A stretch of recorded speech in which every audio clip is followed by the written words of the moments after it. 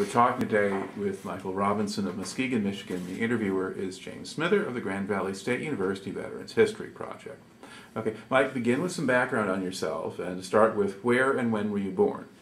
I was born in Grand Haven, Michigan on September 17th, 1947 at North Ottawa Community Hospital. Okay, and was your family living in Grand Haven or They somewhere just else? moved to Grand Haven. They lived in Chicago until just before I moved, and then when they moved, it probably helped the things along, and I was born. All right. Now, did you grow up in Grand Haven or did you move Until around? I was about the 6th grade, and then we moved to Saginaw because my father got a better job. Okay. And what kind of work was your father doing? He was a salesman for Construction Aggregates, which was a stone and gravel company. Okay. And he ended up doing it over on the other side of the state, and I don't remember the name of that. All right. And then, did you finish high school? Yes, I did. And what year did you graduate?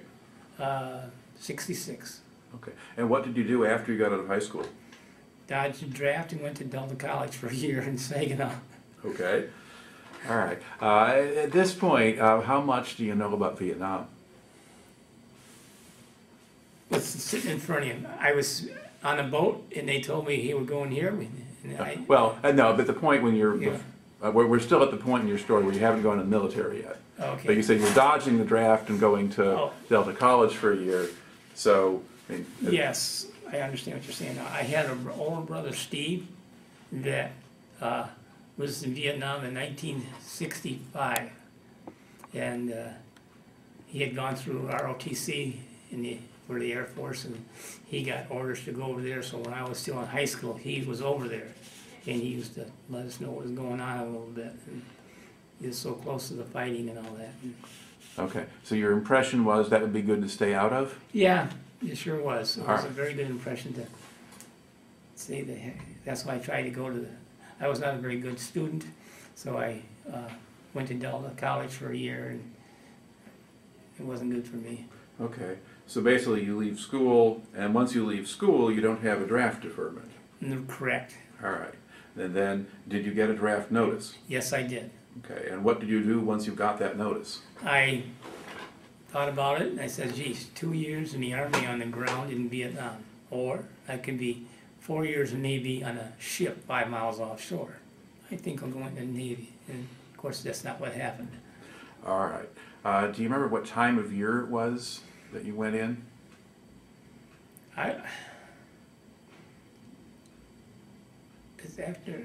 It's probably midsummer or late summer or Okay. early fall or something like that. All right.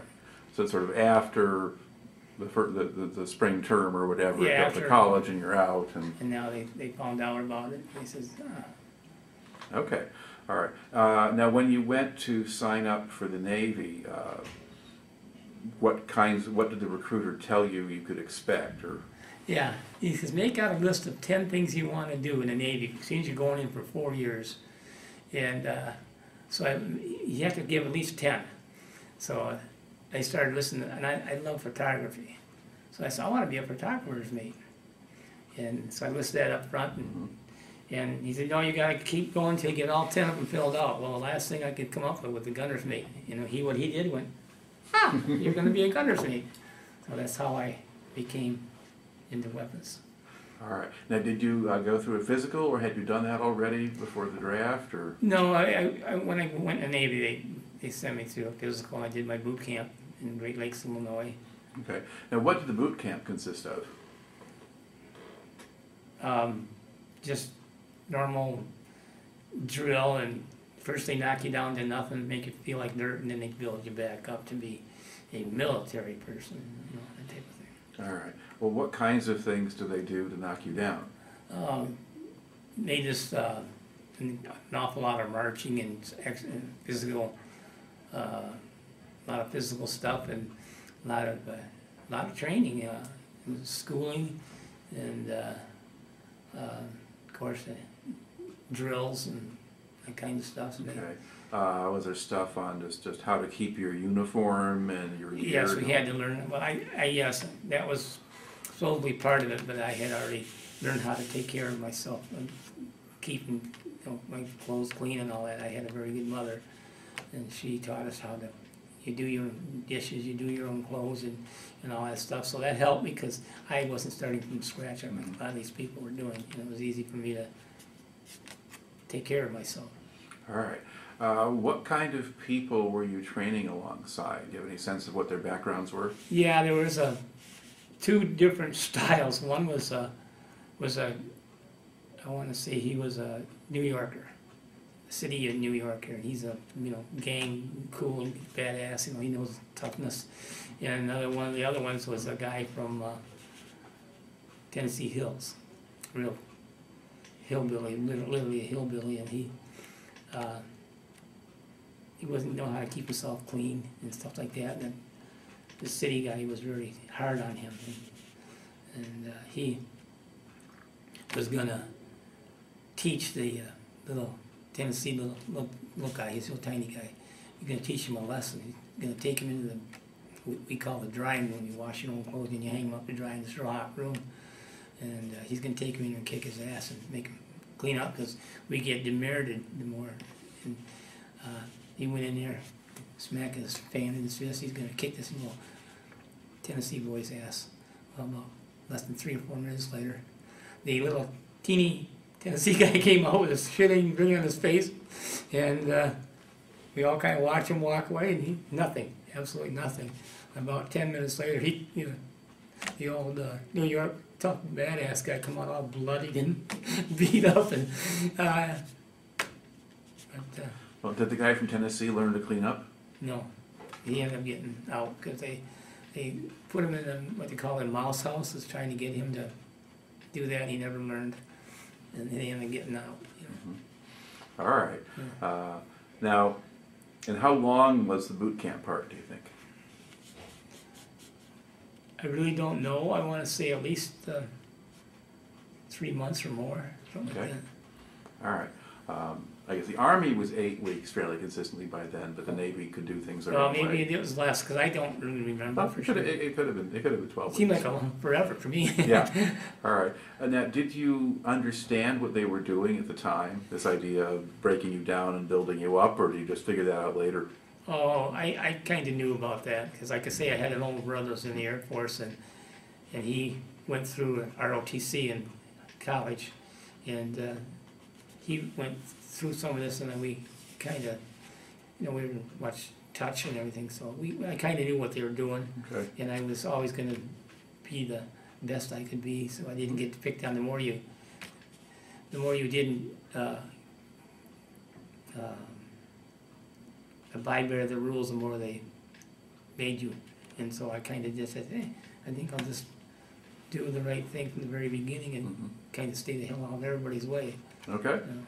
Yep, that seems to be a good approach. Yeah. All right. So once you finish that, now what do they do with you?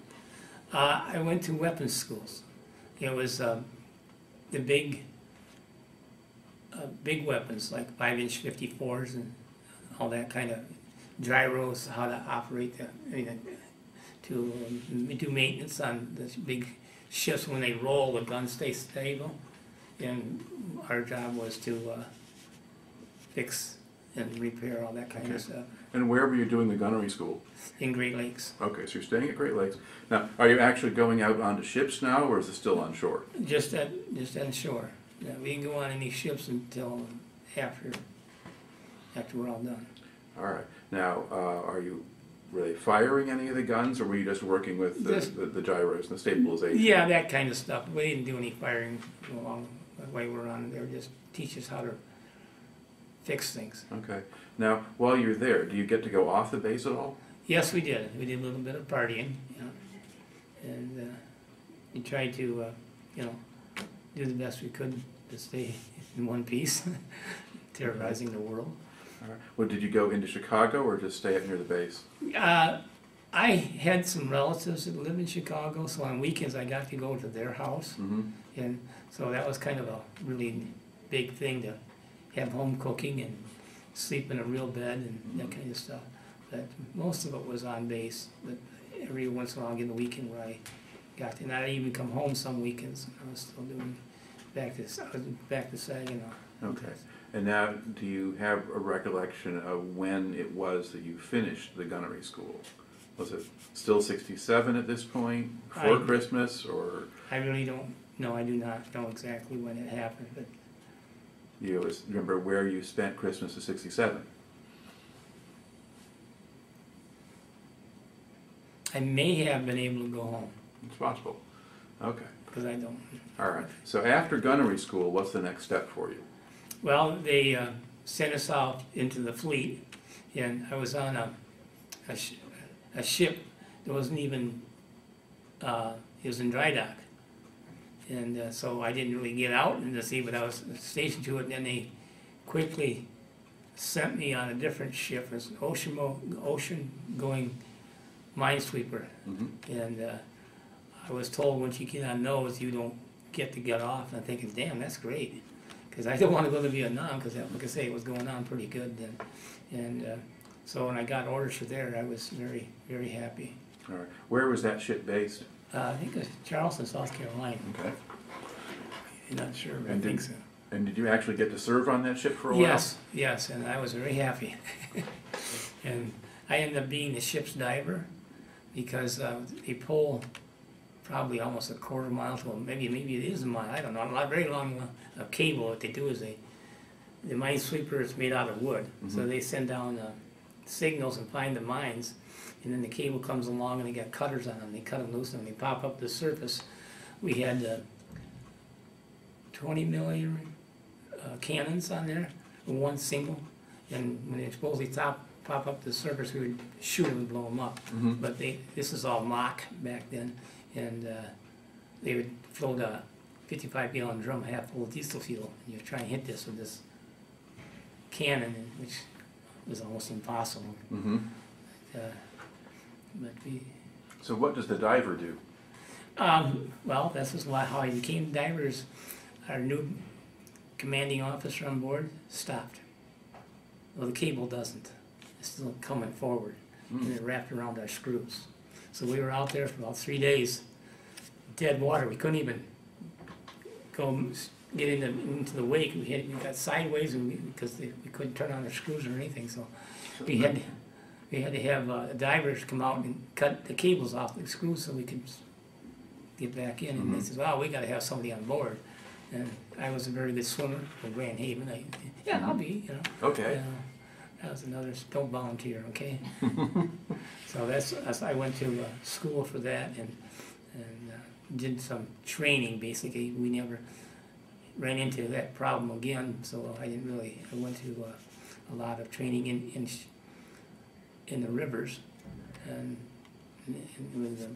And was this still near Charleston where you were doing Yeah, that? I think so, yeah, because we were in the river so filthy dirty you couldn't see your hand in front of your face. And so I was supposed to go down and feel around the screws and see if there's anything around them. Well, it was kind of a weird feeling being pitch black. And so I did it, but thank God we never came across that. At least if you were out in open ocean, you might be able to see through the water. I was hoping that, yeah. All right. About how long did you wind up staying on the minesweeper?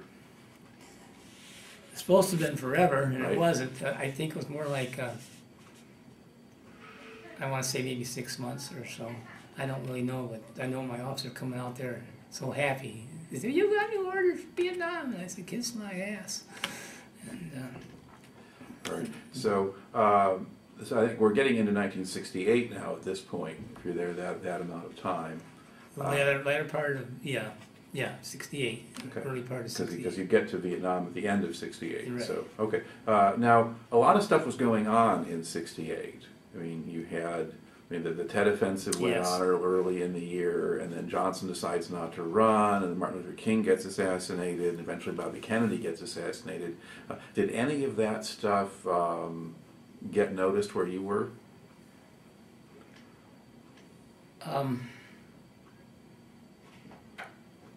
I can't remember right now, but I'm sure it did have some effect on our orders and stuff. But I can't really remember a whole lot. Yeah, but it's just not something that stands out in your memory, because you're focusing on what you're doing on the ship at that point. Yeah, well, I was on the minesweeper. Something must have happened to ramp up the war. we didn't know about as a very low-ranked person. That I think things that got a little more heated, so they had to ramp up more. Okay. Training. Well, I mean, I think some of it kind of is indicated by the nature of your story and what comes next. So you get orders, you're going to go to Vietnam, but you don't go straight to Vietnam. No. Where do you go next? Coronado, California is where the West Coast Swift boats did all their training. Okay. So I went there. There was 10 crews of 5 apiece, or 6 apiece, 6 people on each boat, and they got 10 of us, groups like that, and we all trained together, and we learned. The boat, because it's so small, only 50 foot long, and you can go like this, and 2 guys can touch the sides, it's pretty narrow, that we had to learn everybody else's job. That's why it took us so long. We had to learn the radars, the radios, the engines, the weapon system, helmsmen, how to take care of stuff, and that's why it took so long. Okay, so how many months was that? I want to say it was months. I want to say, seems like it was like 3 months to me. I don't know. That's quite likely. Because it was a long time, and then I was so happy because we had to also go through survival training where we had to learn how to survive if we got separated from the boat. Okay. And what did that consist of? That was pretty hell. We went up to Whidbey Island up in the state of Washington, and the first part of the week you're there for a whole week. They don't feed you. You only, whatever you got to eat is what you forage, and they teach you how to dig in low tide, how to dig snails, or clams or whatever the hell you dig. And I didn't. And you always had to do it like in a scenario where you got to be careful. So you only got to go out there at night at low tide. And we dig, if we got our bucket full, and it was probably about 8 inches tall and about 6 inches in diameter, if we got that full for our group, which is like 12, 14 of us, then we could keep digging because they gave us a time period, and you can eat whatever you can get from then on. And of course, I don't like seafood, but I tried it because you get pretty hungry, and I couldn't do it. But that's what they did. And then after a while, they teach you how to do snares, how to catch rabbits and stuff like that. And so basically, and then of course they did how to, if you're walking down the trail, how to, if you come up across a VC, how to shoot, because you right there, all of a sudden this big thing pops up. It's supposed to be a VC jumped out in front of you, and you're supposed to know what to do. And you shoot the first one low, so you can see where it hit. And then you bring it up to the height of the target, so that you do boom, boom, 2 quick shots, and you only get 2 shots, so you've got to hit it supposedly. And we did that, and that was quite a experience. And then after that, we learned how to do all that. Then they decided that, okay, you got to go through a capture stage, and they gave us a compass and a map, and it says you got to go to point A to point B, and you got so much time to do it in. And there's so many of you. I don't know how many it was, like maybe 4 or something like that. And you're supposed to make that point. If you make it to that point without getting captured, then you went to the next point, and one thing to learn how to use a compass, obviously, and that we did very well. In fact, I'm kind of a country boy living up in Grand Haven and stuff, and we lived on an old farm, and so I knew how to play in the woods, so to speak, and so I could spot movement, so I knew when to get the hell down and stop and freeze and all that, and so we made it all the way through. And most people didn't. Most groups didn't. And say, after you get all done, we say, well, we made it. They say, yeah, come on. They put concentration camps anyway, just to get for the experience of being in that scenario of being captured. And then they start doing a lot of things to you, trying to break you mentally. And of course, they beat you up in propaganda, and one of the things that there are two things I had problems on small spaces and drowning. Mm-hmm. And that's, of course, that's the thing they work on the most. Oh, if you're in Vietnam, there's water, so. Mm-hmm. And they would take you and put you in this box about maybe this wide, and just wide enough for your shoulders, but just long enough to where you had to, you know, on your hands and knees type thing, and they push the top down until you're down and right against your face against the floor almost, and then they lock it, and they leave you there, and it really works on your mind. Mm-hmm.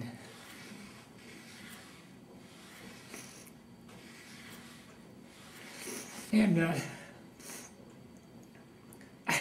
I play golf in my head, keep me busy, and when I got out, I was probably a little bit screwed up, but I didn't.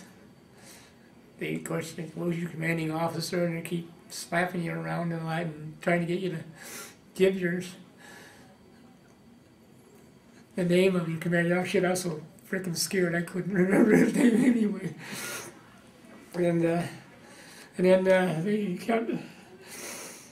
did that for a while, and put us in classes again, the propaganda classes. And if you didn't pay attention, they grabbed you. Of course, I'm trying to always resist type of thing, and I was not being cooperative. Mm-hmm. They grabbed me by my hair and pulled me out of the room and pulled a gun to my head and pulled the trigger a couple of times. And I knew that they're not going to kill us. So I kind of half-assed believed that they weren't going to kill me, but you kind of get weird. Yeah. And then that didn't do it for them, so they put me in you know what a 55-gallon drum is, you know how tall they are. What they did is they welded them, a whole bunch of, like 4 of them together, so you got a big long tube you're in, and they set the end of the tube, one on the ground and one on a board, and then they shove you down there head first, and it's full of water, and it's just going over the edge, and it's laying flat, or almost flat, and he's standing up, and then you can't get up and high enough to get out of the water. And they wait until you last persevere, and they bring you back down, haul you out, and of course, Now, it seems like an awful lot of production for somebody who's going to be an enlisted man on a swift boat. In terms of why are they doing all of this so stuff? we're going to be in an area where we're going to get maybe captured. That's possible. Yeah, very possible. And so that was one of their reasons for this, was to see what we could take. And I think that was a separation point, because when we got back from there, they said, well, a lot of people we got too many crews over there, so we're going to send you all back to the fleet. I think that was when they were the ones that didn't make, because they made us go into a concentration camp where they made you pick up boulders and move them to this pile, and move them back over here, you know, and they broke you. They did everything they could to break you. They got a lot of people that did break, and they were up there on the walls, act like a chicken and everything. I mean, there's some people that really broke bad, and it was. I think that's what they were doing. They're weeding out the ones that couldn't make it, and so when we got back down to. Coronado? Yeah, Coronado, thank you. Going crazy. And that's when he told us we're going to go back to the fleet. And I was so happy. And a lot of them did. And there was one more group left that was my group, our 6 guys. And I says, hey, where's our orders? You gave everybody else orders. Where are our eyes? And he looked down in his office. I was going to go to the office to get my new orders. And he pulled up my papers and handed them to me. It's the same ones. And he said, you got a week. Get everything in order. And so I called my mom and said, hey, I'm going after all, you know. And of course, she was so goddamn mad at the Navy that, but went out and got shit-faced drunk. I was just about ready to turn 21, so that was in September. Mm-hmm. All right. And we went off base and got drunker than a skunk, and I ended up in jail somewhere. All right. And now this is Coronado's by San Diego, right? yes, Yeah, okay. We were And in out. general, how do the locals seem to view the sailors? Not very well. Not very well. They didn't like them, and probably more because we were probably kind of rowdy. Mm-hmm. And I don't blame them because we were stupid. And but anyways, I got thrown in jail for I don't know exactly what, but I know I was drinking because they couldn't get out of me who I got my alcohol from. And I kept saying, just a minute, and I'd throw up. And they asked me again. I said, just a minute. Well, they just thought, okay, he ain't gonna talk. And so that's when they kept me overnight and sent me back the next day. And All right. So now how do they get you to Vietnam? they flew us after they gave us 10 billion shots. You know, they filled us with orange full of shots, and they walk you down the line with these guns that shoot into, they're not needles, they actually just shoot a stream of medicine. And after I don't know how many shots, then they put us on an airplane, and we got to not California, to Hawaii. They knocked us off the planes to get more shots, and that's all I saw of Hawaii was to get off the airport, go through a line, and get back on, and they shipped us off to Vietnam. Okay. And where did you land in Vietnam? I think Cam Bay. Okay. All right. And what was your first impression of Vietnam when you got there? That was a pretty stable part of the country with a big Air Force base there and all that, so I just kind of like, wow, you know. Not until that they flew us down to Cat Low, Coastal Division 13, that now it was getting a little tighter. And like I said, I came on base and I had my duffel bag and all that stuff in hand, and they said, oh, come on. They took me down to the pier, and that boat, the picture of the boat had been rocketed. He said, that's your boat. And I said, holy shit. And of course, I didn't have to go on that one because it was pretty bad up. So the boat that you were supposed to go on had just been shot up. Yeah, he got knocked out the night before. All right. Now, are you joining an existing crew as the new guy, or what's happening? Yes, it's a one person. You know, we went over there as a crew, but they only allow one new guy in the boat at a time because they don't know how you're gonna react, especially as a gunner's mate. I couldn't be on the main guns because they didn't know if I'd freeze on them, and so that was everybody did the same thing. They did it to all of us. We all went on a different boat, and. All right. Just describe a little bit what a swift boat is like. You said it's 50 feet long, it's pretty narrow at the beam, and what's it for? It's a river patrol boat. Further up north, as you go, because I was always down in the Delta area, but up north of DMZ, they actually patrolled the ocean a little bit too. And that's when the North Vietnamese didn't have aircraft, and they could come over to the ocean and knock out them. So they were in pretty bad shape too. But we just ran the rivers. We didn't go out in the ocean. The only time we ever went out in the ocean is when we did a one-day patrol, and that was supposed to guard the base. It was a day off, basically. You just took them on base, and we would go out to the ocean, and right there, that was in country on our place. So it was pretty safe patrol to have. I can't remember. I think it was Bung Tao. Bung Tao, that would fit that description, yeah. Yeah, it's Bung Tao, and so we went out, you know, get out on the beach, just partying all the time. So it wasn't really a patrol, even though we had to go back in behind him. But I mean, that was all friendly. Okay.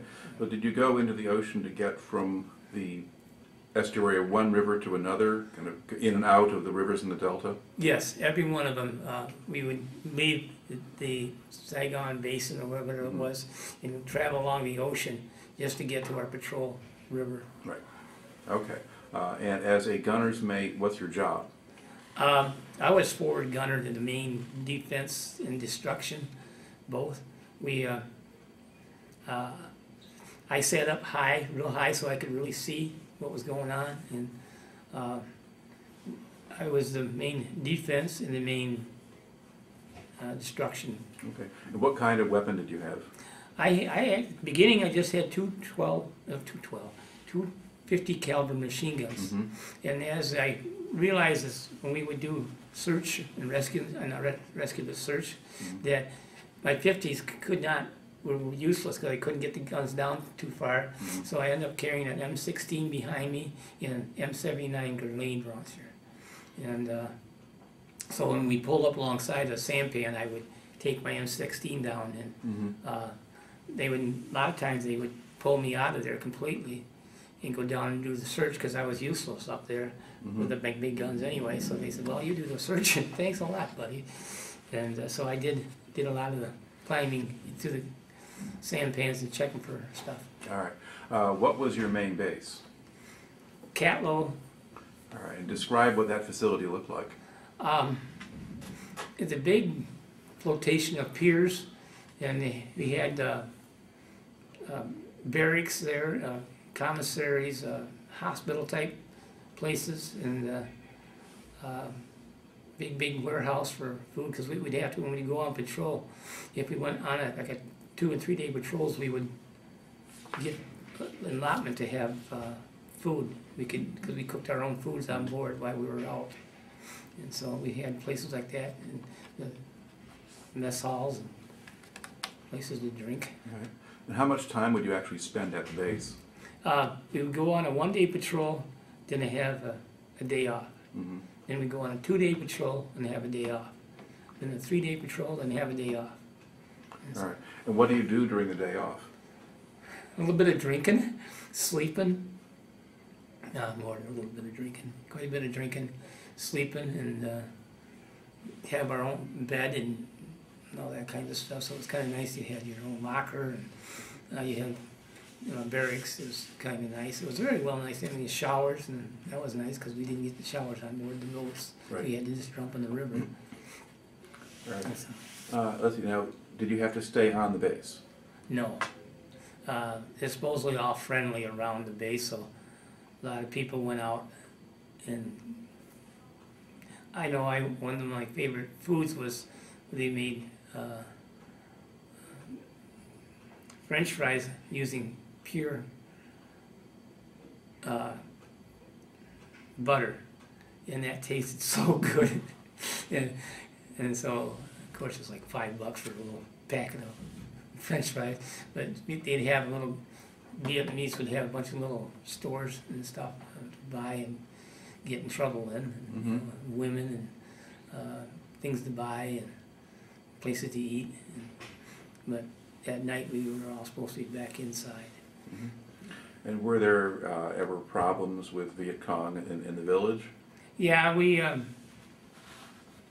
normally not individually, but one time we were all in base, and I was sleeping in my rack, which the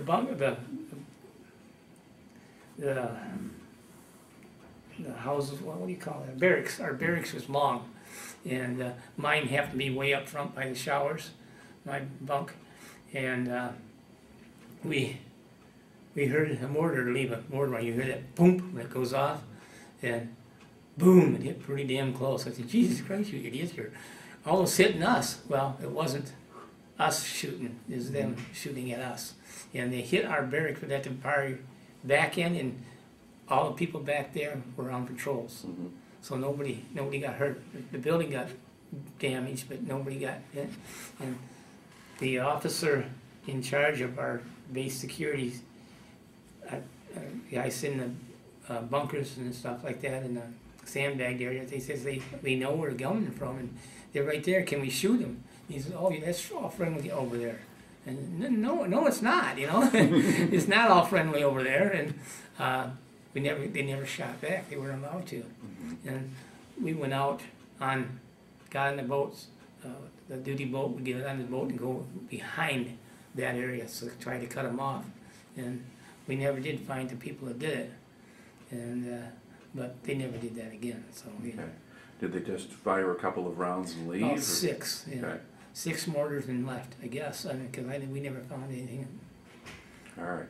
But there weren't cases of people going into the village and having trouble with the VC or No. things like that? No, we supposedly all friendlies. Okay. All right.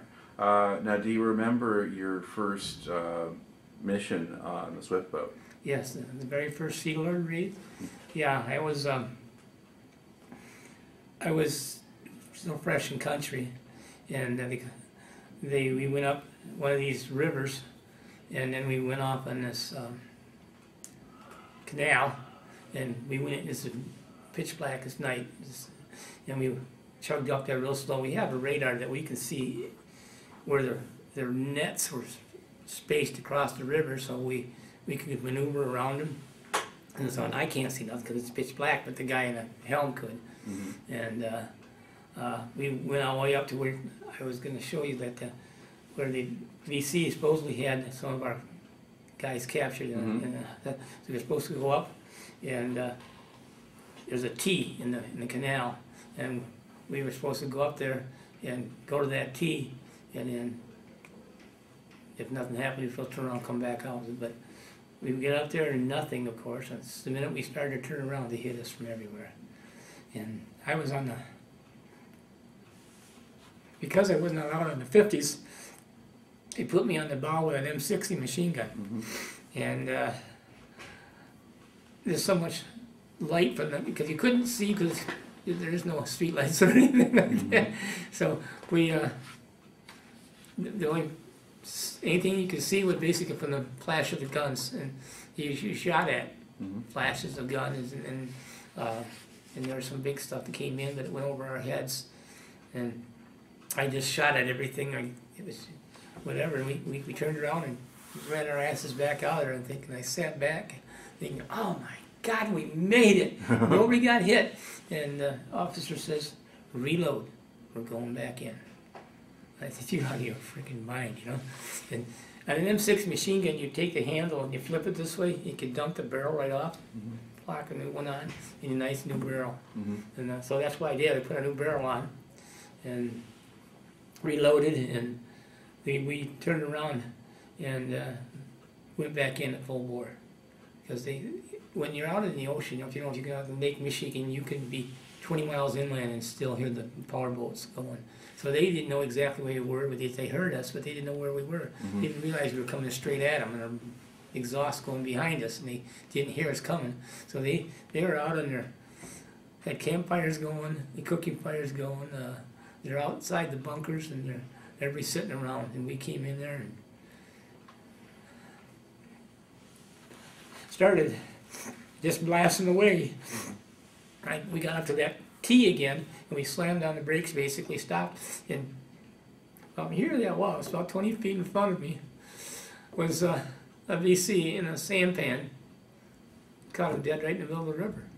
Mm-hmm. And it's like, what am I going to, well, I leveled my M60 at her, and I killed him. Mm-hmm. And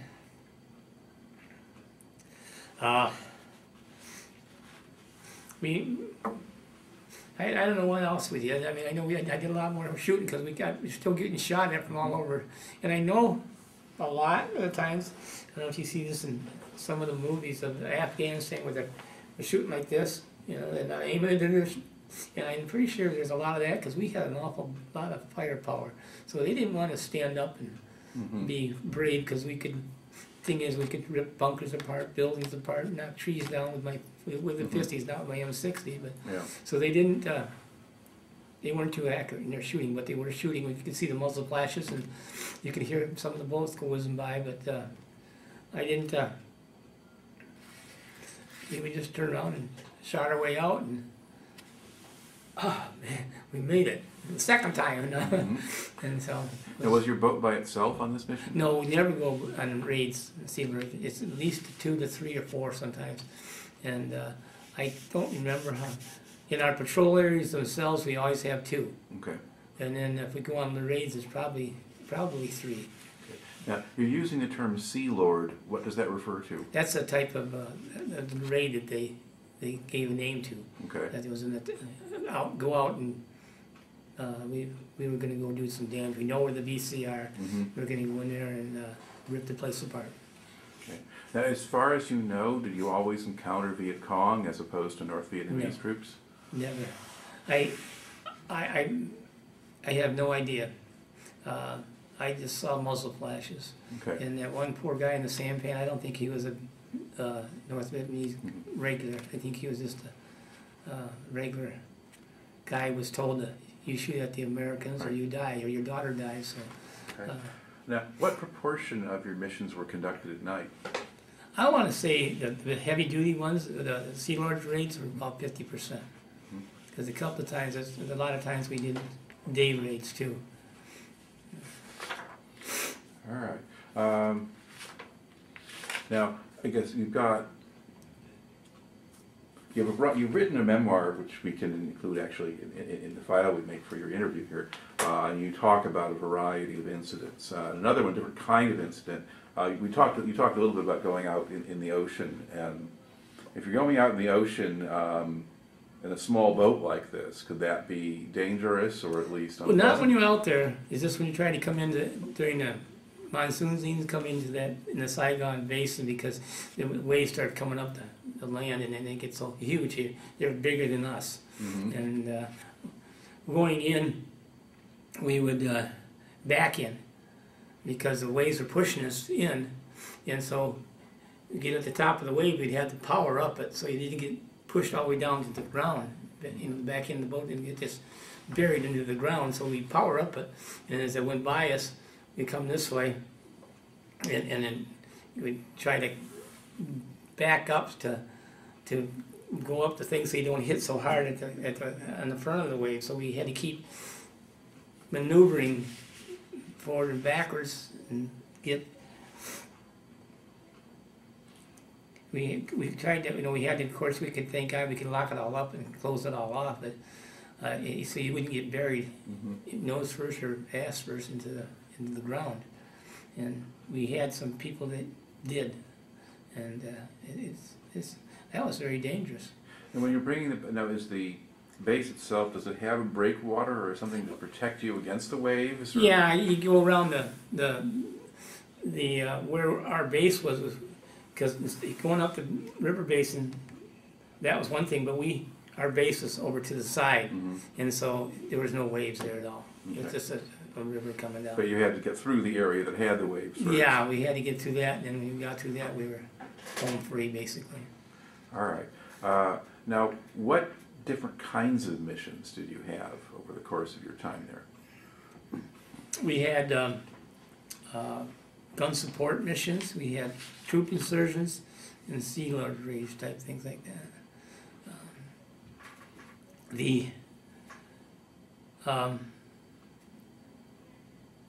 would troop insertions. We would back them up. In other words, we get they get like 6 or 8 big huge sampans or whatever, hold the troops on us and load us with a bunch of troops, and we go in as shallow as we can, and those boats would go in shallow water, so they would go in and we would stay out there with our support with the 81 and my 50s. And okay, the 81, explain what that is. that's an 81 millimeter mortar, single shot that you can do a couple things with that. One, you could drop the mortar down just like you see on the TV where they drop one and go boom. And we also had a trigger system on ours. So if we wanted to kind of lower the angle to where we want to shoot at something with a different type of rounds, that we could stand it up straight, cock the firing pin back, then drop it down in there, and it would seat, but it wouldn't go off. So then we could aim it like a great big shotgun. Okay. And we could do. So you could use direct fire with a mortar too. Yeah. Oh my God. Yeah, it was definitely. We only had to use that twice. I only remember using it twice, and it was so devastating that we were in a bad firefight.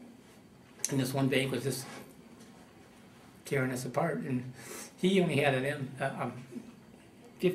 single 50 on his top of his mortar, but he had that mortar too, 81, and I cannot shoot straight behind me, and we were getting hit pretty good, and he couldn't.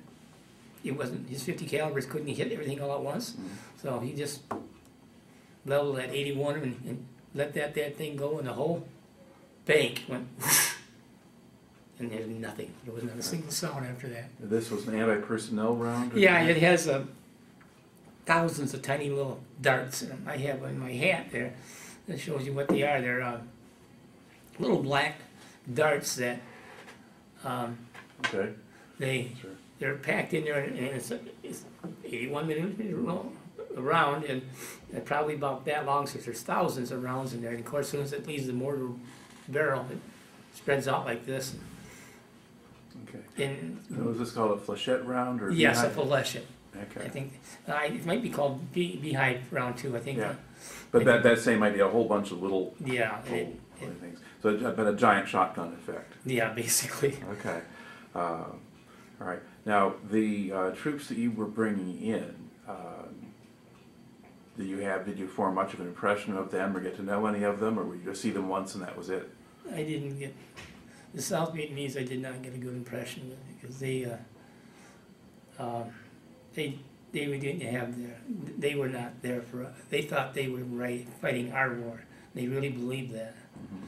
And when we were starting to turn our boats over to the South Vietnamese, we were going to go into. They knew we were going to go. The people that were supposed to go on our boat with us and be training with us, Mm-hmm. when they found out where we were going, they wouldn't show up.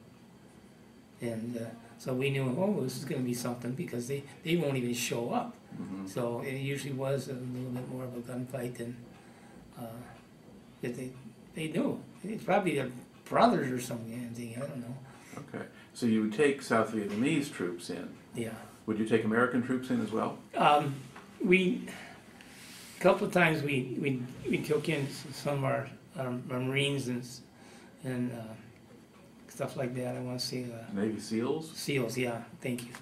Yeah, Navy SEALs. We were going to go up this one canal that went back to we know was a very strong, big stronghold for the DC, and we were supposed to go up there and tear them into whatever, and we got partway up there, and we knew this was there. That they put a barricade underwater about a foot and a half below the water line. So we take at slow speed. We take 3 feet of water. I mean, we have all our stuff, props and everything hanging underneath, so we couldn't go up there.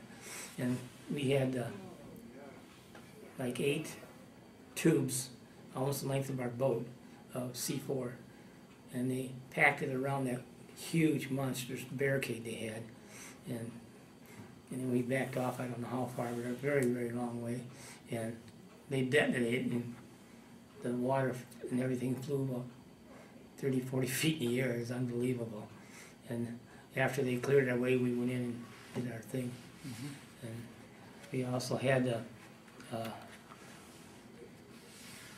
we know where the VC were, and we know the campsites were, and it's way inland, and we sent some Marines or SEALs or whatever inland to capture, I guess, some general. And so we ended up doing is run our bow up on the beach real tight, so we were really stable. Got these grid coordinates to where we know where they're going to be, and they knew where they're going to be, and we set up our mortars. You have to change the distance that the mortar flies. You have little powder bags on the side of them that when you drop them down the mortar, they get so much push, and of course in the angle and all that stuff they figure out. And so we were ready to support them, and they were going to go in and do this, get this Army's general or whatever, and we were waiting, and I don't know how many, it seems like forever before they got on the radio and says, we got them, we're on our way out. And you could hear that they were running, they're on the radio. And so I said, okay. And a little bit, not too long later, it says, we need support. Drop some rounds in on our position right here. And they told us where it was, and of course they were on the run, so once we dropped the rounds there, they were away. And we did that, and we could hear the gunfire. They're in a firefight. And we kept telling us that they did that a couple of times, and then finally says, they came on the radio, they're very excited, and they said that we're pinned down. They got us surrounded, dropped some mortars right on top of us. Right on top of you? So we did. And nothing. Jesus Christ, we just killed them. And it was like, in between the other transmissions, there were only like 5 minutes or so. This was 10 or 15 minutes, and nothing. So we thought we killed them. And they came back on the radio. Oh yeah, we got them. We're coming on out. And I was calm as could be. And they came out and we were saying, Jesus Christ, you know, and they're smiling and laughing, and one of the guys reaches in his pockets and says, here, and dropped it in one of our guys' hands as part of our mortar. Thanks, they said. Did they come out carrying with a Vietnamese prisoner? Yeah, I think so. I don't remember. I just remember they coming up there as happy as hell, and I'm assuming they had it because they said them all the time. They said they had them, you know, and they're coming out with them. And then that last bit when they finally came out, and I said thanks. That's all they said, you know. And it's kind of Now, when you're bizarre. going up these rivers, you get into the canals and the very narrow waterways. Oh. How hard was it to maneuver? What kinds of things did you have to do in there? Yeah, they were always, when we got into the canals, we couldn't turn around. We had to, if we were going to turn around, we had to ram the bow up on the beach, back off, ram the bow up on the beach, back off, ram the bow up the beach to death until we got turned around. Because it was too, obviously the rivers are too narrow to even have the credit. Would you do that under fire? Yes. Okay.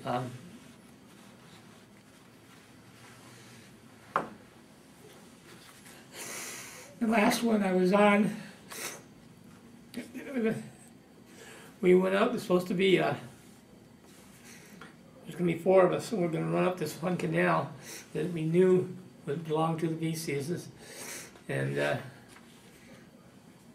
we were supposed to come in with 4 boats in a row, coming in like a lickety-split, and the canal went in at an angle and then did a hard right about, I don't know, not very far in, but less than a quarter of a mile, and then go up there, and it was very, very narrow. And as we were going to go up there, the command boat was the last boat in line, and he wanted to be the lead boat, and we were lead boat. So we had to stop. You take 4 great big boats with 2 12-cylinder diesel engines apiece and slam on the brakes and throttle back. The noise it makes is unbelievable.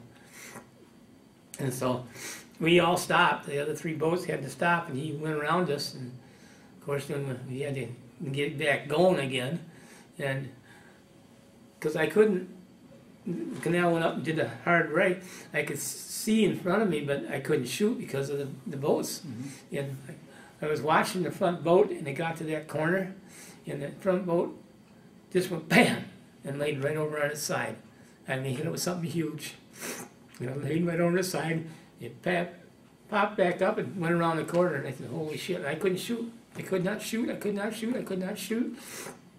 And then the second one ran around, and it's getting all the smoke and the fire is so much that I couldn't see anything.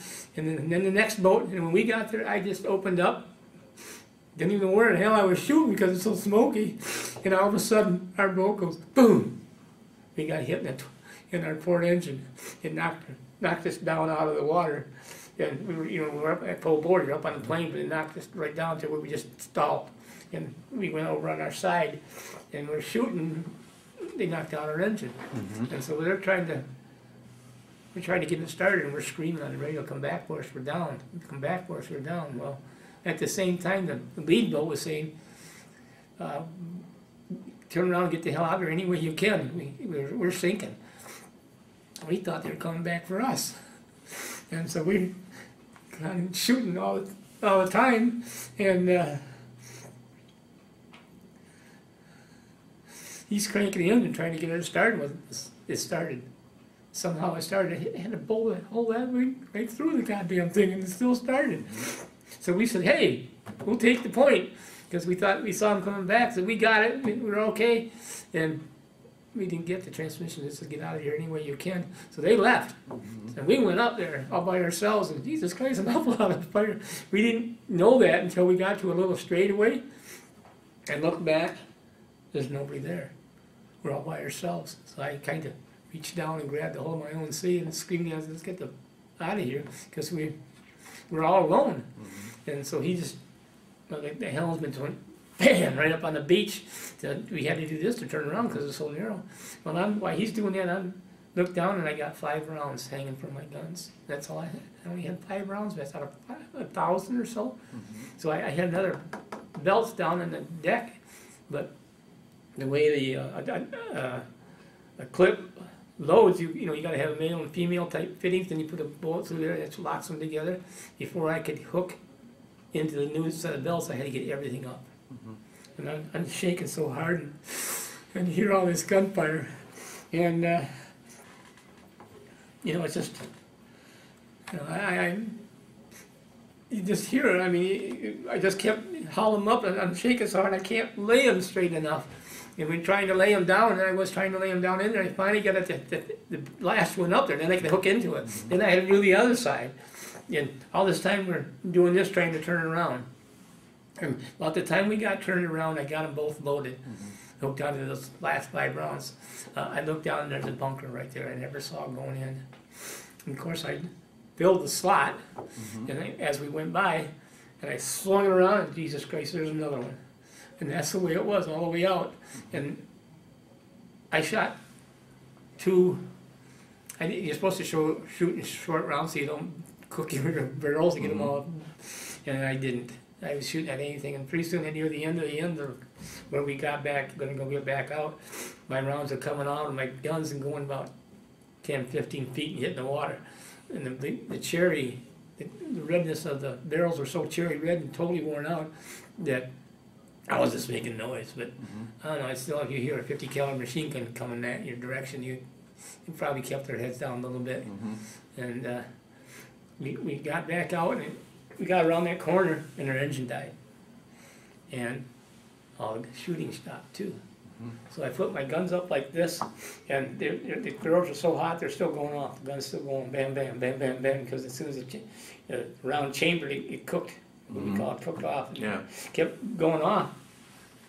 And I leaned back and said, holy, we made it. And I looked down, there's holes in my gun tub. Where the fuck was I? I didn't, where could I have been? I must have been down getting ammo when they went through. Yeah, we got out, and I forgot to say that we had a big TV crew from like NBC or ABC or CNN or whatever that came on board, and they were going to film this thing. We knew it was going to be bad because they were going to film it. And he got sick before we even left the dock, and he was laying on the port engine cover. And because we got hit in that engine, we thought he got killed because he just laying there. And we had a choice to kick him off, or throw him onto the starboard engine cover, and we ended up, thank God, we threw him on the starboard engine cover because he was still alive.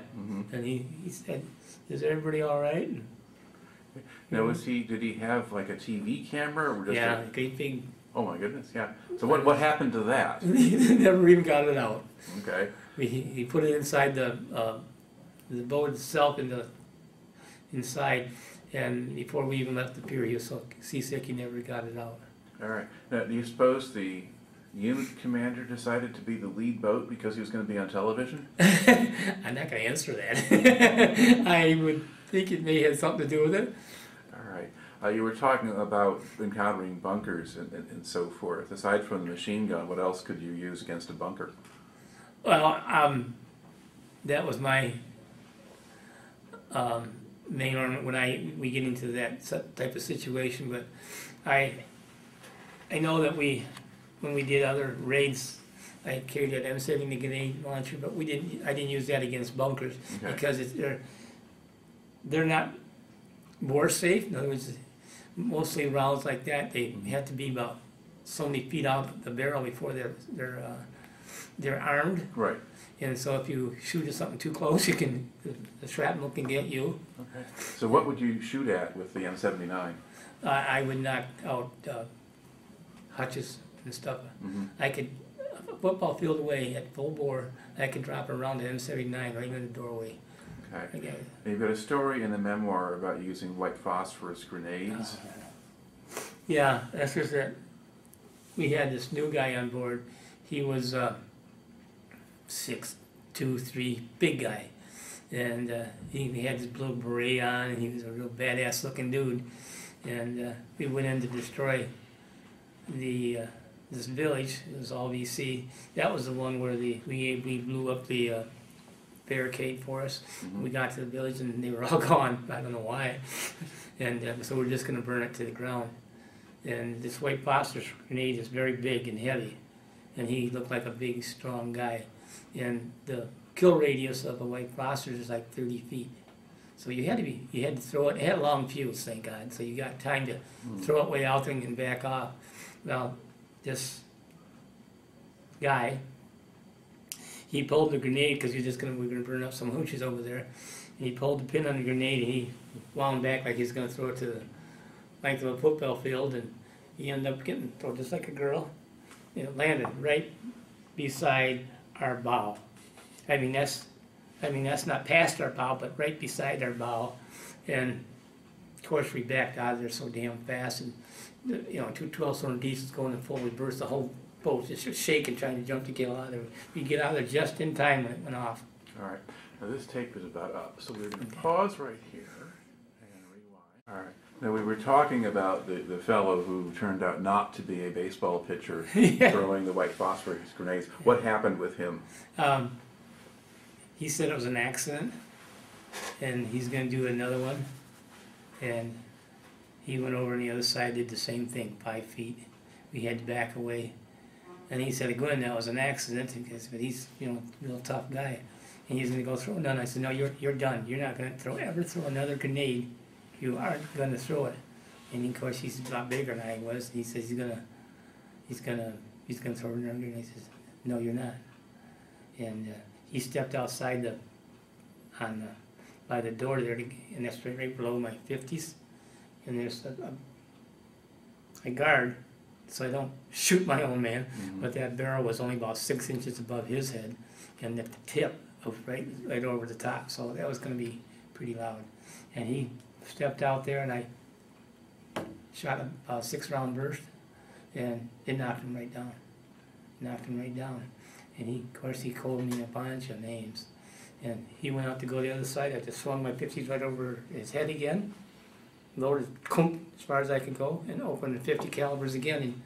And he went down and didn't come back up.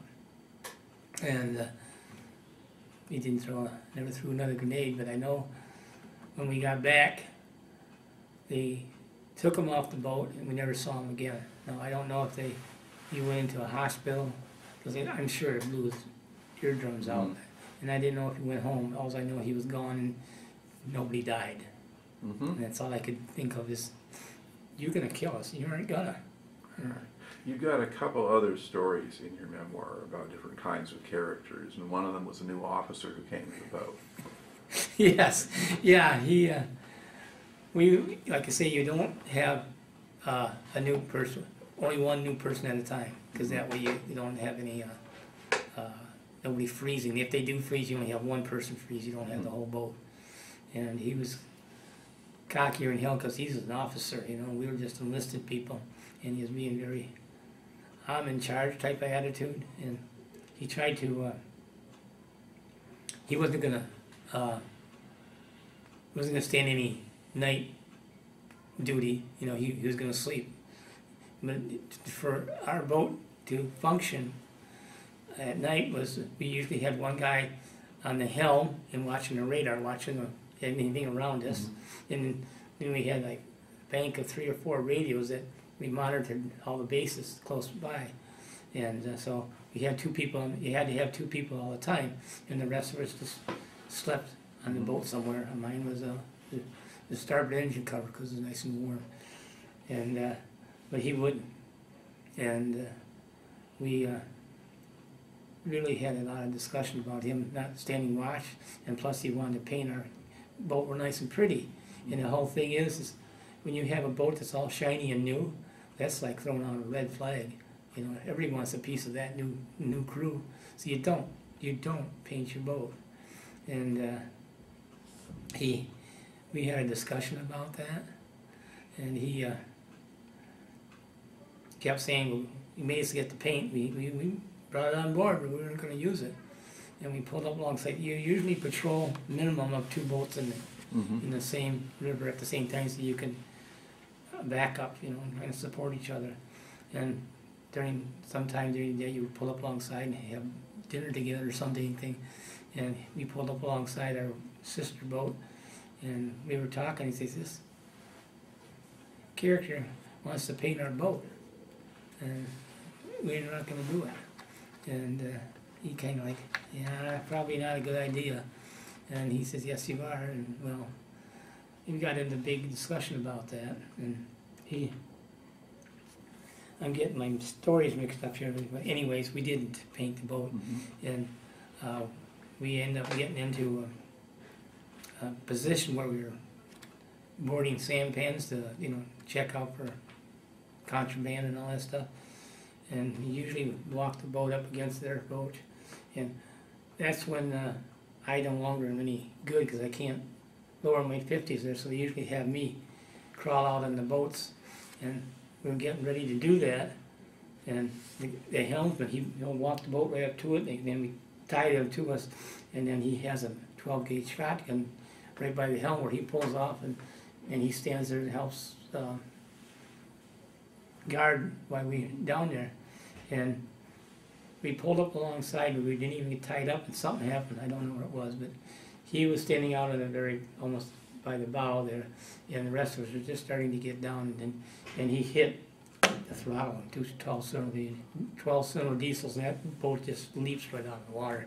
And you can't stand up. You have to grab onto something. Well, the guy was standing by, the helmsman did this kind of thing, trying to grab a hold of something. Well, the only thing that was hooked right there was a 12-gauge shotgun, and they're loaded, and it went off.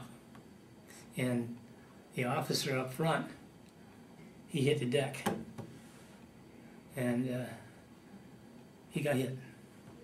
And we find out later, I gotta say it this way, that he got hit with one BB. He didn't get hit with a whole shot.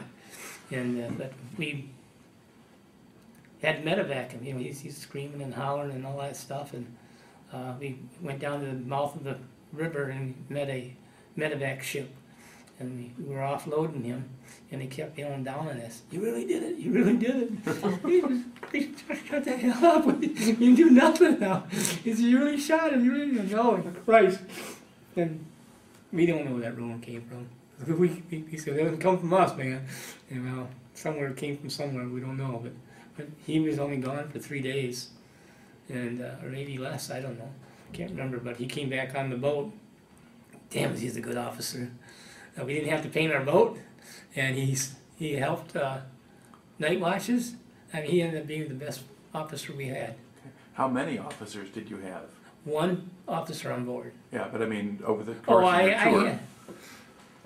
I probably had 3 or 4. Mm-hmm. I know I had at least 3 because I was on 3 different boats. Okay. But me had another replacement. Well, he came on board when I was on one, so at least 4 of them that I had, and he was.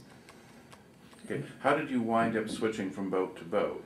Did boats get damaged, or you just rotate? Or? Rotate. They had a new gunner coming on board, and they says, "Hey, we need you to cover this boat so we can put him on all by himself." Because you never wanted more than 1 guy at a time. And so we rotated. I was on at least 3 boats. I don't remember too much about that, but I know I was on the 28 boat, the 37 boat, and I don't know what the 11 was, but I was on 3 different boats. And we would a new person would rotate in, or that somebody, because we came in countries at all different times, they would get shipped out, so then we get a new Right. guy on board. Okay. Now, would the men who were in crews on different boats, if you're all in the same barracks together, do you know each other? And Yeah, because when we, like I say, when we were patrolling the same river, we pulled up and made dinner together and all that stuff, and so we knew each other pretty well. okay, so you know more than just the crew of your own immediate boat. You know some of the other guys. Absolutely, Okay. absolutely. We, like you say, because we would patrol a river with boat 29 or something like that, and later on we'd end up being a different boat. We always switch off because we don't have always the same boat we're patrolling with, and so we had all different boats that but our barracks was always the same place. So when we did go back, we partied pretty hardy together. All right. You got a story in the memoir about, I guess, a new guy coming in at night and not being very happy.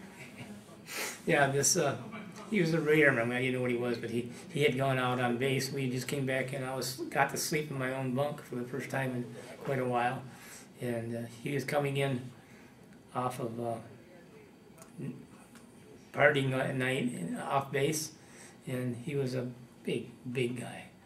And you hear some guy cussing and swearing, and you hear pounding and screaming, and I get up, kind of look off over my bunk, and here's this great big monster guy with a guy hanging off each arm, trying to settle him down, and he's punching the lockers.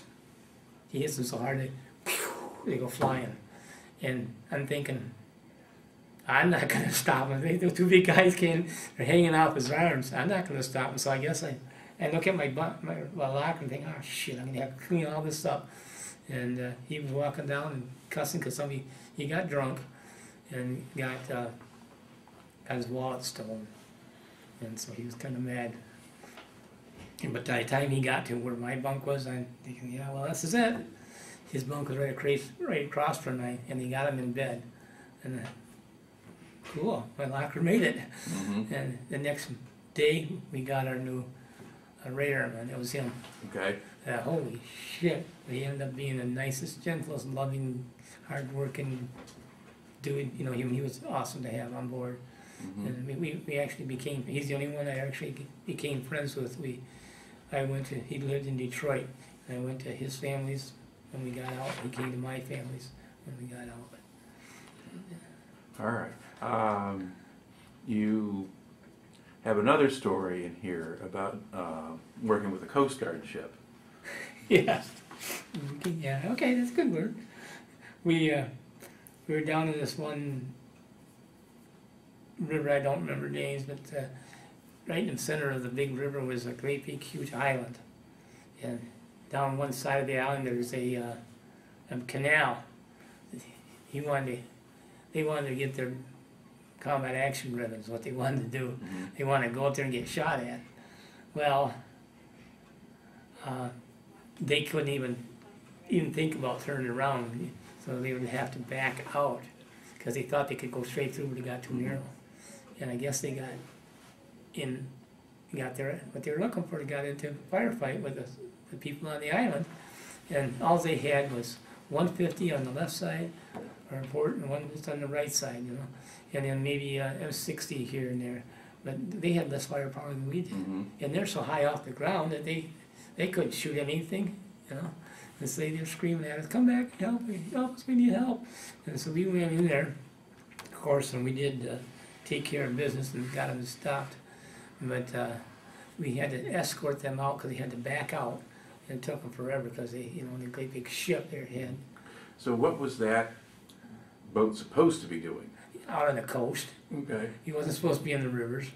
So you're looking for sampans, not looking for firefights. He was looking for. Well, he was looking for Yeah, a fight that day. But we do what our normal thing is patrol the area and looking for sampans and looking for trouble, you know, that type of thing. But he bit off more than he could chew. Okay.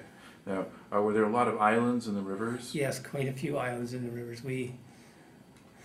One of the rivers that we it's probably the very last one in the chain that we normally patrol. So we spent a lot of fuel getting down there, and so when we first chance we got to cut in, we cut in just by the island, and we had to go to the army base, which is around the tip of the island, and we hadn't even uncovered the guns. They said, well, we better get refueled to do our patrols, because I think it was a 3-day patrol, so we had to refuel before we could even start patrolling. So we were going around that tip, and we were a little bit too close, and we had them open up on us, and our guns are still even covered. And I said, holy shit, you know. So we went straight away, and we were going straight away. I uncovered my 50s and got them ready to go, and we spun the boat around and come back. I just chewed up the beach, you know. And no, we didn't get hit, and I don't know what we did, but we never got shot at again. And we went and refueled, and we did that. That was quite an experience. All right. Now, aside from supporting ground troops, what else could you and the mortars for?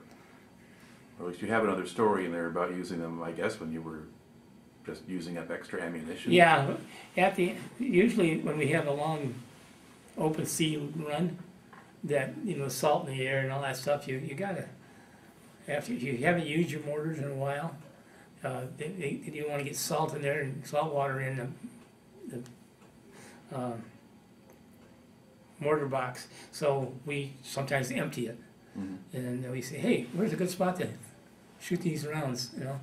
And they gave us the coordinates to give us, and so we just sat there and emptied our mortar round in this one area. And I guess because he said, oh, there's a bunch of VC there, and there's some whole bunch. And we said, yeah, okay, we'll drop them in there. We did, and 2 days later, I guess a VC, Chief Hoyt, turned himself in. He says we hit him pretty bad, and so we did some damage there, and that was just getting rid of the old rounds. Okay. Do you have encounters with wildlife or livestock? Yeah, well, livestock was on the one thing, but wildlife, we went up in this one river where it was a pretty long ways where our patrol was long, and at night you can hear our engines, and so we'd go up, we'd turn around and come back, and we'd go up and come around and come back, and they'd listen to us, and we got far enough away, they'd quick go across the river, and before we could turn around and come after them, they were already on the other side time we got there. So we were going to be real smart and dropped off 2 of our guys on this tiny little island that was right where they were crossing. And so we told them, you know, let us know when this way you can first see them getting ready to go, you know, and all that stuff. So we went down, and they called back kind of excited, very excited. And so we ran back up there, and they didn't catch anybody, but there's I guess wild pigs on that island, and they move around at night. And here these poor 2 guys with M16s and a couple of grenades on them, and you know, that's all they had on them. And they called us up, like us on the radio, and said, come and get us, come and get us, come and get us. We don't know, you know, they didn't know what the heck's going on. They couldn't see. It's pitch black. So we get there, and here's the poor guys were back down into the river up to their waist, aiming their guns at the beach, and it's just pigs just scared the hell out of them. And so we didn't do that again. We didn't. You think we can learn, but pretty cocky Americans. We're gonna get them, but we didn't really get them. I know a couple of times we almost caught. Just at dusk, we would come down the river and come around the corner of an island. We'd come around the other side, and there's somebody crossing. And I remember we were going to try and stop them. We were going full bore at them. They kept going. We had great big speakers telling them, don't lie, stop, and all that stuff. And I ended up shooting some rounds in front of their bow, thinking that'll stop and let them know that there's something coming. They kept going. And I bring them in a little closer, and he just kept right on going. And so there's somebody on board that they didn't want us to catch, but I didn't shoot them. I didn't kill them. They made it all the way to the other side, and about the time we got there, at the same time, and here's the boat just jammed up into the brush, and nobody's on board, and so I just kind of did damage on the boat a little bit, but we never caught anybody. All right. There are some kind of standard sort of Vietnam stereotypes and things that come up that I'll kind of just ask your perspective on. One of them has to do with race relations. And was everybody in your boat white, or was there a mix of people in the boats? There was never any trouble there. I don't know if they were, I don't even remember. I know a lot of them are white, most of them were white, but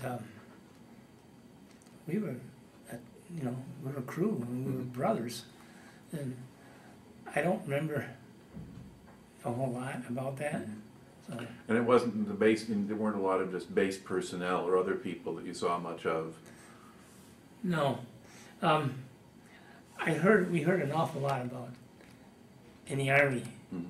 The Army bases had a lot of problems. Yeah. But there's only 6 of us on the board. Yeah. So you got to be, and you rely on those 6 people. And so we had one person that he came on board our boat, and you hear about all this drugs all the time, but we didn't have any of that. Okay. And with this one gunner's mate, he came on our sister boat, and he smoked marijuana and stuff, and we got out into a pretty good firefight, and he didn't do a very good job. He was higher than a kite, and when we got back, he never came back on the boat. And so we drank, but usually afterwards, but nothing to jeopardize our people. Now, you were in Vietnam for a full year. Did you get an R&R at some point? I was supposed to, yeah. And I told him, if I leave this place, I'm never coming back. So I stayed right in my barracks. There's an in-country R&R place right by us. I think it's Vung Tau, or is that what we? Yeah. And I didn't even go there. I mean, that's what you can hear. The people that, they did water skiing and swimming and all kinds of stuff on that base. But I said, if I leave here, I am never coming back. So I didn't go anywhere. I mean, we got to go to Australia, Japan, and all kinds of. People would come back saying, "Oh man," and saying, "I wouldn't come back." So, right. No, I didn't go. All right. Okay. Now, just want to see. Okay. You mentioned at a certain point you actually got up as far as Cambodia. Yeah. That river where that big island is, they had a new PBR to go up to Cambodia, and they were stationed where we went and got fueled. And so we went up there to meet fueled, and we have big gas tanks. And the PBR that we're going to escort up there had obviously smaller gas tanks. And so they were going to ride in our wake and save fuel. And I don't know how this ever happened, but we got drinking quite a bit. And they were in our wake trying to, save fuel, and their bow slid off our wake and caught in the river and threw everybody overboard. It did 180 degrees. The only person that didn't get thrown overboard by the PBR was the guy hanging onto the helm. The rest of them did. We went back for them, and they went back. They loaded them back up. And we all got sobered up pretty quick. Was that an American crew, or was that Vietnamese? No, American. No, we never did. They weren't turning over the boats just then. Okay. It was all American. And by the time we got to the Cambodian border, where we got escorted into, everybody was sober and dry. And that's the only. Now, were you on a branch of the Mekong River at that point, do you think? Or? Oh, we were on one of the rivers. Yeah, I don't remember which one. I can't remember what name of it is. But it went all the way up into Cambodia. Okay. It was a big river, fairly wide? It started that way. Yeah. It kept getting smaller and smaller and smaller. And they got faster and deeper. Mhm. And that was an unusual situation because a lot of times we'd get caught into a whirlpool and the boat would just sit there and we were trying to go forward and it wasn't going forward. And so, usually we could work our way out of it because we had kind of out of power. Okay. But if you were drinking on that mission, was the expectation that that particular mission was not dangerous? That nobody was going to bother you? I don't know the answer to that. I think that's what we figured. They were going up there with no guns on them, so we were escorting them. And it was just running right up the side of the river. We weren't looking for... Okay. And then did you bring that crew back with you? No, they went up there and that's where their station was. Okay. And of course, you're there basically in 1969. Yeah. And the official Cambodian incursion doesn't happen until 1970. But we're operating there in 69. They were doing long before we went in there, that's for sure. They were there All right. many years before us Okay. when I went up there. All right.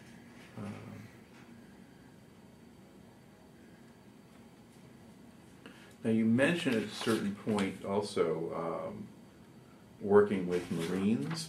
You actually, I mean, Marines are known mostly for being up in the far northern part. Well, of South Vietnam.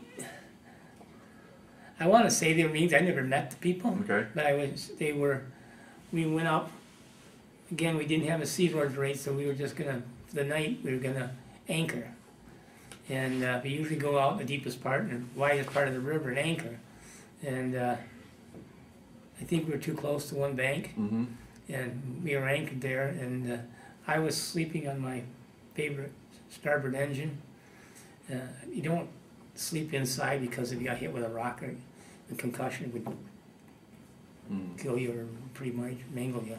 And so we were just anchored there, and we had one guy in the boat, one on the radar, and one on the helm, and we were basically anchored. Excuse me. And I'm laying there, and all of a sudden I hear gunfire. I hear AK-47s and M16s, and of course they're so close together I couldn't tell. All I saw was muzzle flashes like this. I thought at first they're coming at us, so I jumped up my gun top, lowered my 50, and it was just going to open up on it. And the guy down in the helm banged my foot. He said, "Hold fire, hold fire." I said, "What do you mean hold fire?" And in that second or two that I held fire, I realized that the bullets were going this way, not coming out at us. And so we just stood there. I just stood there just ready to go any minute because we didn't know what was going on. And obviously, we found out later that I said Marines because that's what I said. I don't really know for sure, but a patrol, let's put it this way, I ambushed a BC patrol that was going to ambush. They were out on the beach getting ready to set up and ambush us, and they ambushed them. And after the firefight was over with, we're sitting there, who won? What do we do? And finally, I keep saying Marines. They called us on the radio and says, "We got him." And he says, "Okay, I think we're going now." So we pulled in and got the hell out of there. Right. Odds are they were arming just because of where you were, but... Probably, but I said Marine because one thing, I have a Marine buddy that we did a lot. He got blown up pretty bad over there. And we did do a lot of special forces people. And so I don't know. Like I say, I was Navy, I didn't know. Right, but yeah. We all look alike. Yeah, look alike to me. All right. Now, let's see. At a certain point, you got a Navy commendation. And what particular action was that for? First 3 months. That's not for it. It's for the middle 3 months. For 6 months, in the middle. Yeah. And that's when I don't know what officer it was, but he was kept a lot of good records and stuff. And because I never knew. I just shooting, man. And he wrote me up for the number of sampans that I knocked out because we go into a place I just blow everything up. and bunkers, and we just blow them all up. And, So basically, it was something for just kind of doing your job. exactly what that was. And it was a 6-month period that you must have been on my boat. And it was, I read it and it scared me. You know? And the very first firefight I was in, no, it's not in there because it's in the middle of 6 months. Right. So those firefights is not in that book. And the last 3 months were not in. It was the ones in between. And those are the 2 ones that affected me the most, is the first and the last. And so that blew my mind when I read that, because they put us up in a nice big parade and trying to make it sound glorious. And it wasn't too glorious to me. All right. Now, to think back at the time that you spent in Vietnam, are there other particular memories you want to bring into the story that you haven't talked about yet? I know we went to go on a raid that we were coming up the river, and we're supposed to cut into this one canal in the daytime, and it was going to be all we see camp back there, and we knew it was there. They knew that we were there. In coming up the river, we're coming up faster, pull more, so they sounded like we were going to go right on by. And what we did was make a hard left and then go in that canal. Well, as soon as we made the hard left, I looked up and here's this cable hanging across about this high on me. And of course I was screaming down there to stop, stop, stop. And we came to a stop, and that thing was right up against the gun tub. And we didn't, if I wouldn't have saw it, it would have chopped me right in the hand. And we didn't know if it was booby trap. Would it claymore mines on both sides of us and wiped us all out, or what? So once we got stopped, we cut the cable and then went up there, and it was all, I mean, people were just standing there with their, they didn't have time to go anywhere, and so they're just standing there with nothing in their hands or whatever. And we had a couple of,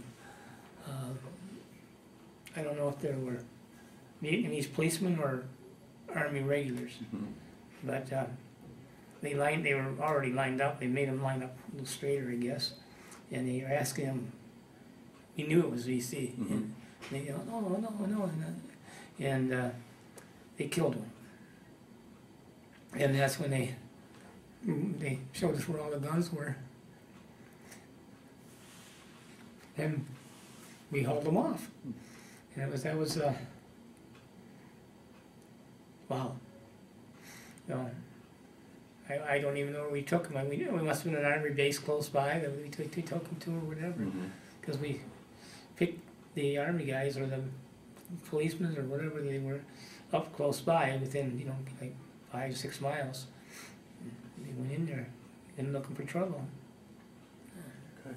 In the pictures that you've got a shot of what seems to be a kind of, along the shore, but some kind of store or shop or something like that. Was that a Vietnamese operation, or was that on your base? Or general? Yeah, it was a general civilian grocery store or boat rental or whatever. It was just a little town, and that was supposed to be always friendly. And we ran into a couple of places that weren't.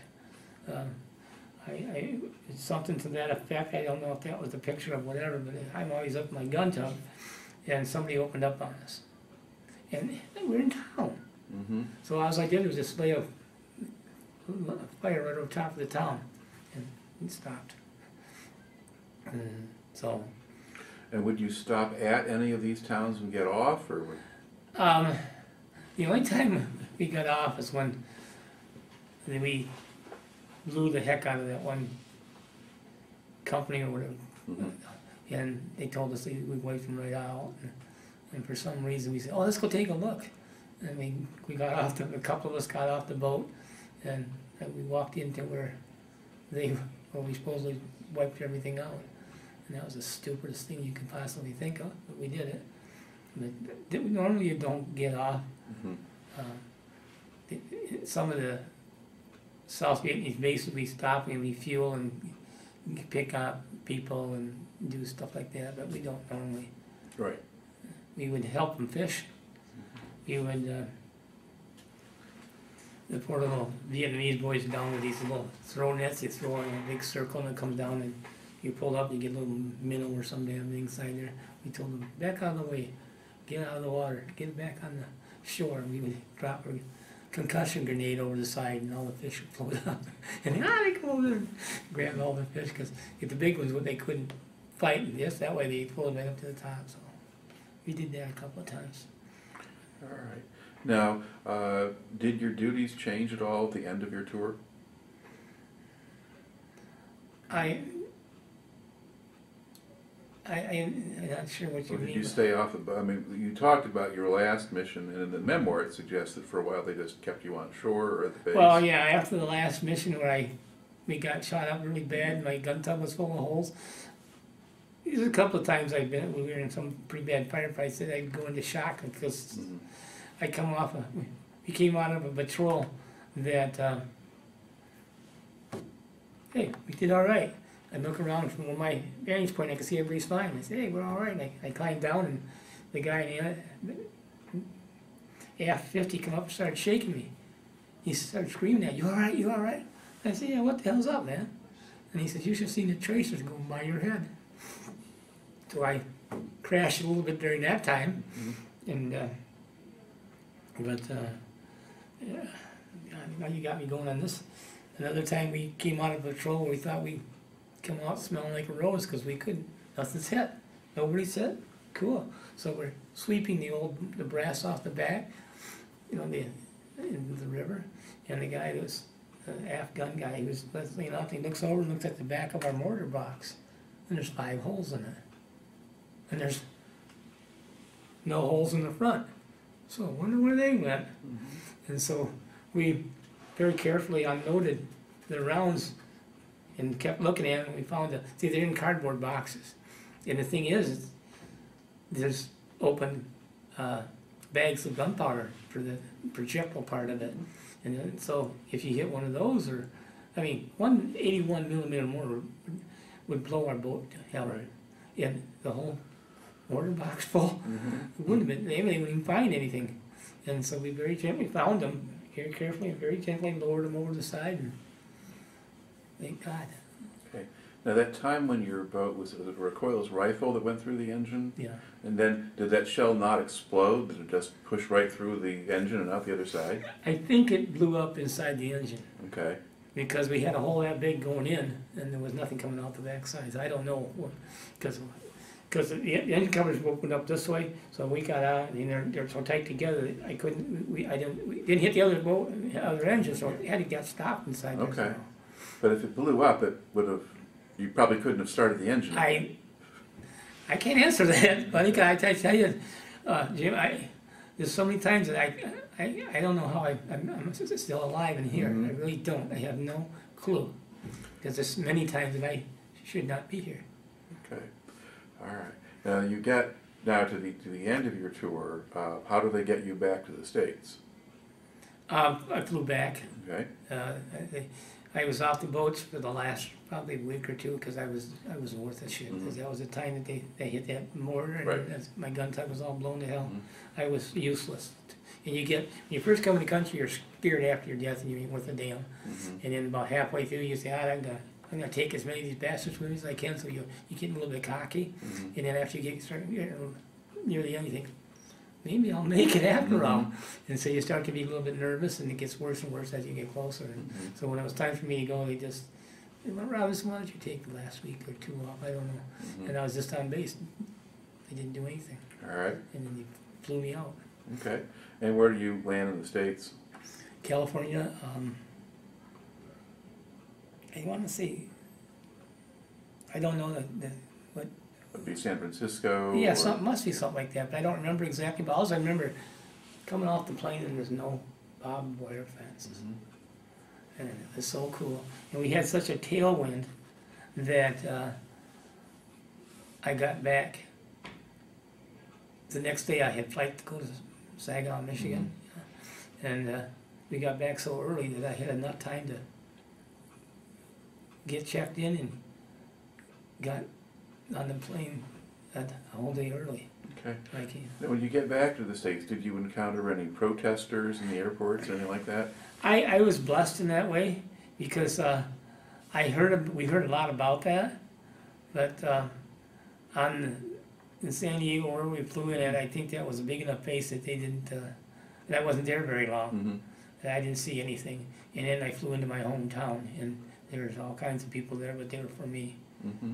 And my little brother, he was supposed to go to Vietnam, and I told you he got orders, and I was there, and he didn't have to go, so he came home on leave the same day from the army, and I flew in, and I get the last one from Chicago to Saginaw. I flew standby, and of course, military standby is one thing, but then a Vietnam veteran standby gets a little more. Mm-hmm. And so I bumped somebody, and this is my story, and so I'm going to tell it the way I have it. Richard says they don't know for sure, but I bumped one person, obviously, and I think he was supposed to be on that flight coming from up the army base, was down south somewhere. He got bumped, and that was probably by me. The time I got home, we got all the people waiting for me. I got drunker than a skunk again. Of course, my dad says after about an hour and a half, he says, "We got to go back to the airport." I said, "What do you mean?" He says, "Rich coming home." Mm-hmm. So he's a big mouth, and he's always smart mouth and all that shit. When he got out the plane and saw me, because he was supposed to do that for me the next day, I wasn't due back. He didn't say a word. He couldn't talk. It was so cool. Hey, Rich, that's the first time you ever shut up. And we got kind of drunk out that night. But we were home for. I had 30 days leave, plus they gave me a little more time because whatever. And so we were home for 30 days together. He went to Germany, and I went down to. I don't know if it was Charleston, South Carolina, and got on these same boats on base only. Okay. So I didn't have to go back out at all. All right. So how long did you spend down there? In Charleston or whatever the last It part? wasn't a whole year, I don't think. Okay. I don't know how long it was, but I remember that they want to do a bunch of maneuvers with, so we got to give them some practice. And they're supposed to go on these. When I went up to Woodby Island at the training we did in the woods and all that stuff, they wanted me to go in there and help them. I said, I'm not going. It was we can shoot all blanks. But I said, I'm not. I mean, you can't shoot a 50 caliber machine or the M8. It was pretty bad. It probably still am. And I said, I'm not doing that. Shoot out of luck. I'll take care of the boats, and that's what I did. I stayed home, basically. All right. Did they make any effort to encourage you to stay in the Navy? Yes. Malta, south of Italy, the Maltese police were having a lot of problems with drug runners, and they wanted us to go over there and teach them on my swift boats how to, search boats and all that stuff. And I was supposed to get a 3 months early out. And then he said, no, we're going to actually extend you. And that didn't go over too good with me. And I got a kind of a little bit upset about it and told him where to go. And I says, well, if you can find somebody that can take your position on the boat, we'll let you go. Well, I found a PBR guy, and I trained him on my boat. And then he took my place, and I got to come home. Okay. So that was... All right. So once you've gotten out of the Navy, now what do you do?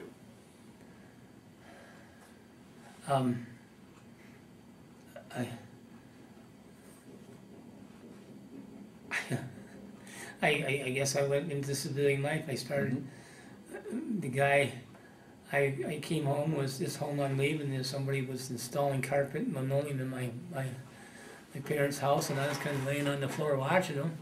And so he said, do something. And so I ended up I went into floor covering for a while and countertops, and then I did all kinds of things like custom cabinet building.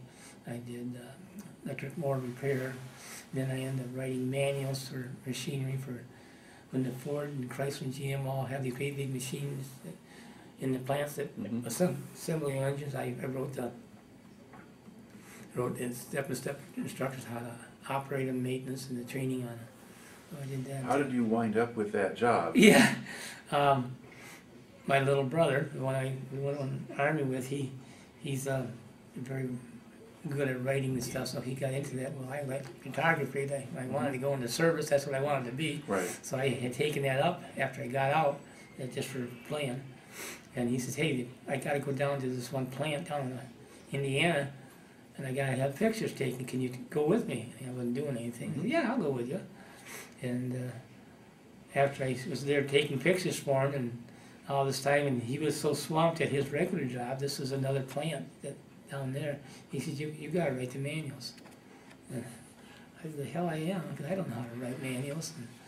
And he got me started, and I getting better at it, because I always want to do the best I can possibly do. And I got pretty good at it. And the fact is, they says, you know, these manuals are pretty nice. Now you got to teach it. I can't talk in front of people. And he said, no, you got to teach. So they ended up, and my sweet little brother, he says, yeah, he'll do it. I said, you what? And I'm shaking like hell in front of everybody. But the only thing I figured out, which helped me, because I wrote the manuals. I know every inch of those machines. And so when I got in front of all these people standing there looking at me like, yeah, what do you know? And I started to tell them that if you have any problems with these manuals, and you have if anything you find wrong and doesn't explain it right, you let me know. I'll kick the guy's ass. And then they all, yeah, right, you will. I said, well, yeah, because I wrote them. And then it became easier, because they did have questions and I could answer them. So I did that until cancer got me. All right, and you have health issues that relate to Vietnam service, as far as you know? Yeah, I started out with mantle cell lymphoma, which is a blood cancer. And when your lymph nodes tried to clean your blood, well, they swelled up huge. And I tried to get the the military to do something about it. And they said, well, I had to get on the list so I can get on the list to get in. And I couldn't, you know, I'm watching this thing swell up almost, my leg. And I finally went to a private doctor, and he did a biopsy, and he says, yeah, you got stage 4 mantle cell lymphoma cancer. You got to start chemo right now. And I was paying for this for myself, and I said, I got to make the military pay for this, because I can't afford that. And so I got the paperwork from them. I went to the VA, and they still couldn't get in. And I slammed that down on their desk and told them what the story was. And they took me in the back room and got talking to a doctor, and he said, just send me right back. And 2-3 days later, I was in Ann Arbor getting chemo. But I spent years. They wouldn't pay off my initial thing, because they said, well, you could have come to us. And I said, you son of a bitches, I tried to come to you, and you wouldn't, you wouldn't take me. And I don't have time to play around. And so I ended up having to pay for my own original. But from then on, they were absolutely fantastic for me. All right. And then I ended up getting prostate cancer after that, and then I had to have a bone marrow transplant. They did all kinds of things on me. Do you think you were exposed to Agent Orange? Absolutely, I was sprayed with it. Yeah, okay. Yeah, we were on a support mission. We dropped off a bunch of troops, and we just run our bow up on the beach, and then we sit there with our 81 ready to go, and we wait to see if they need any help. We give them some help. And we're sitting there, and it started to rain. I kind of look up, there isn't a cloud in a billion miles, and it was Agent Orange. You got sprayed with Agent Orange. And so that was how I got zapped with that. All right. And did you have some version of PTSD or something along that line? Yeah, quite a bit. I still do. Mhm. Yeah, I don't know if that'll ever go away or not, but I still jump, and it was worse the first 10 years. The first year, I had to sleep with a gun. And then the next 10 years, I would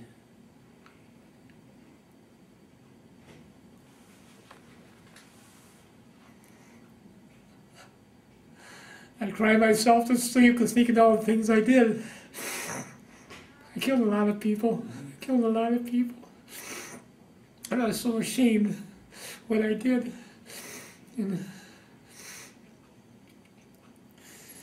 it was, so, I married a woman in 71, or 72, something like that. And she was a godsend to me. I mean, she helped me the best way she could, but she could stick around so long and it just never went away. And she, after 24 years, she had enough, and I put her through enough. So I let her go, and that was in '95, and pretty much knocked. It was pretty much nothing like it was at the beginning when she had to go through. I still have nightmares. It wasn't for these memoirs that I wrote, it still would have a hold on me. For the first time I could feel it let go of me. I know what I did, and I know what really helped was the fact that my people, all my people in my boat, came home alive. My people came home. And that's the only thing that saved my ass, because I never looked at it that way, because I just looked at what I did, the families I destroyed, the people I destroyed. And for the first time I understood that my people came home. And that was war. That was war, and people die in war, and it took a long time for people to get that through my thick skull. And my little brother was one of them, and Amy here that has helped me talk through some of this stuff. It really, I understood that was war, and I did my job, and nothing to be ashamed of. And so my people came home, and I was very kind of proud of that, and that's when I finally started to get out of this merry-go-round of cancer and stuff. Yeah. Now, to look back at the time that you spent in the service, do you think you took anything positive out of it? Oh God, that's a good one. I don't know. I don't know if I can answer that. I was very bitter for so many years, but Do you think you learned anything or gained any kind of perspective, or? you know, the war is stupid. War is stupid, and the only people who get hurt are the little peons, the generals and the presidents and all that. And not just our side. I'm talking both sides. They don't fight the wars. They don't get out there in the nitty gritty. They don't die. They just point the finger and say, "You go." And I'm a little bitter in that sense. The fact that you don't have a clue what you just told me to do. You don't have a clue what it means to go over there and shoot these people and kill them. You know, well, these poor guys that I was fighting were people just like me, except from the other side. They were told, "You shoot those Americans, or I'll kill your daughter. You know, here's a gun. You fight the Americans, and if you don't, I'll just kill your daughter." And so, what choice did they have? And so, I have nothing. I have nothing against the Vietnamese people. I do have to do with the generals and those people. I will never be very happy with them.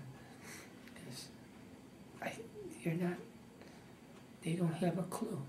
And what you're doing right here, I hope to God that this helps people understand that it isn't pretty. It isn't pretty, and there's no honor. You know, they tried to tell me I'm doing this for God and country. I wasn't doing it for God, that's for sure. I'm not killing his people or our people or my people for God. And I sure didn't think I was doing this for country. Big business, the weapons people, the Agent Orange people, all making all this money off the wars. I wasn't doing it for my country. I was doing it for, in my actual fight, the 6 people, that's what I was fighting for, to keep them alive. That's, and get them so they can come home with their families, because that big radar man that was my buddy, he had a family with 3 kids then, or 4 kids, or something like that, Italian, you know, so they had a lot of, and I was so glad that he got to come home to his kids. I was so proud of that. And of course we did it together, you know, all of us.